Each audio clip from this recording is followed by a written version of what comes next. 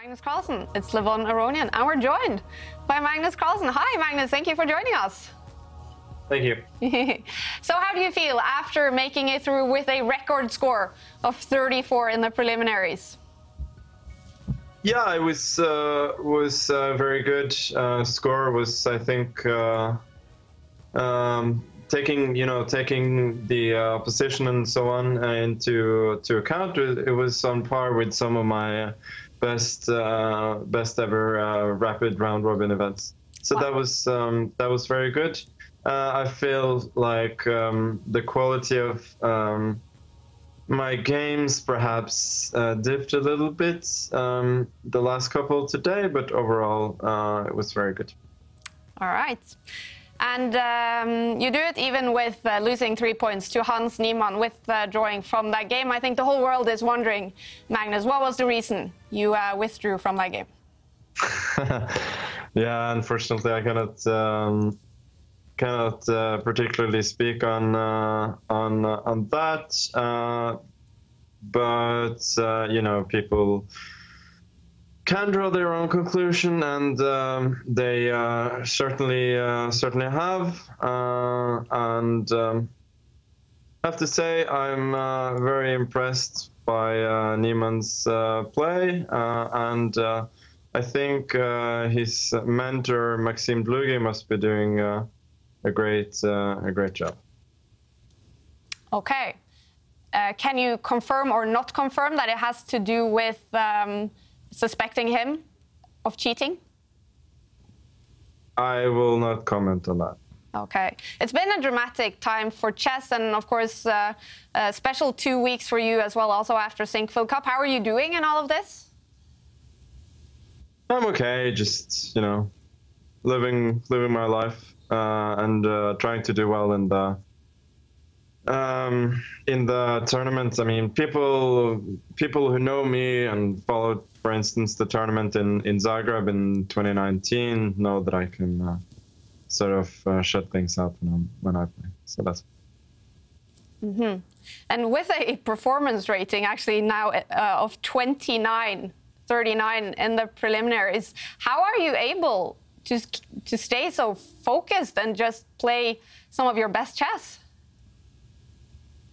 Wow, I'm you know, happy to play chess. That usually makes me happy. And as I said, I have a lot of experience, and generally it makes me adaptable. But you know, the score in the preliminaries is nice, but now I'm facing a very strong opponent already in the quarters, so it doesn't necessarily mean anything at this point.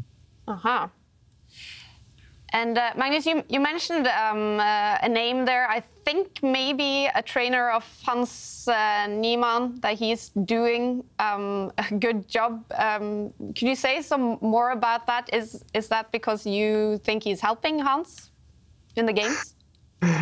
No, I will not say anything more about that subject. Will you at some point make a comment on all the fuss that is going on? Yeah, I hope to say a little bit more after the tournaments. Mm-hmm. So I'll ask you very in general, Magnus, because the whole world, the whole chess world, the whole world actually is talking about cheating these days. Is, in general, cheating a problem in chess, do you think? I think individual people will answer the question pretty, you know, differently depending on their own experiences. But I mean, regardless of whether it's a massive problem or not, it's I think fairly easy to cheat, and on general, you know, on a general basis, I think that cheaters in the future have to be it should not be taken lightly, neither online or over the board. Do you have sort of something you urge to say to young players playing online who maybe are tempted to cheat to maybe get higher rating or for whatever reason? Yeah, I understand. It's tempting, but yeah, I wouldn't recommend it. Is organizers, is FIDE, are they doing enough to avoid cheating and to punish if there is a suspicion of cheating? It's hard to say, really. Would you like to see some more action be taken in terms of cheating? Yeah, as I said, I'll comment. I'll probably say a bit more after the tournament, and whether it's on that particular subject or something else, we'll just have to see. All right, I'll leave it with that. Finally, Magnus, you played Levon in the quarterfinals, and you've had the chance also to play Gelfand, Ivanchuk here in the preliminaries. How you enjoyed playing with these legends? Obviously, the game against Ivanchuk was a great fight. Should have won at some point, but then he defended very well afterwards. Wouldn't quite put Levon in the same category. He's turning 40 next month, actually.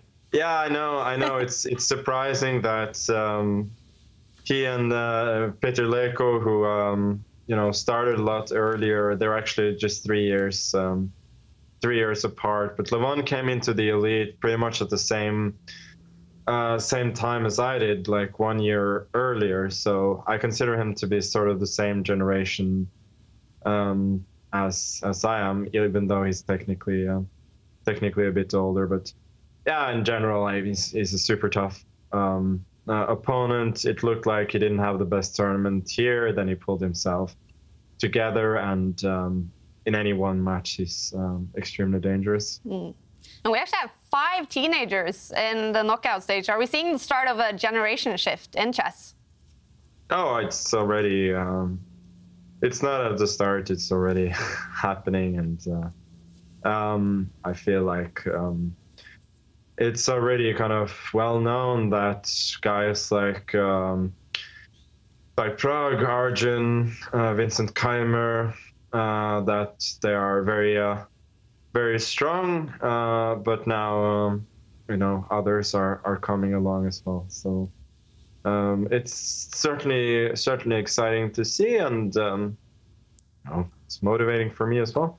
Yeah, very cool to hear. Magnus, we really appreciate to hear your thoughts, and best of luck in quarterfinals. Thank you. Thanks for joining us.